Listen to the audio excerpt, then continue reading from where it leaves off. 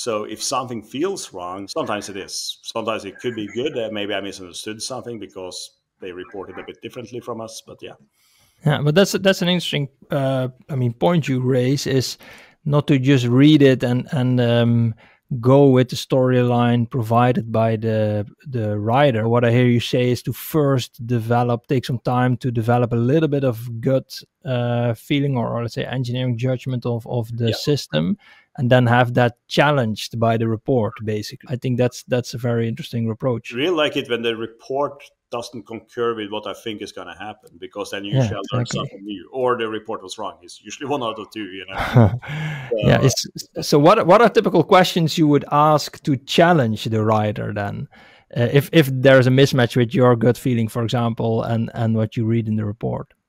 I would just start open questions. Maybe there's not too much details about the spring hangers, for example. I might ask them, okay, how did you evaluate the spring hangers? Just start like a very open question, and then you see how they respond. And it's like might be mumbling and a little bit evasive and so on. Then you understand, okay, here we need to dig a lot deeper.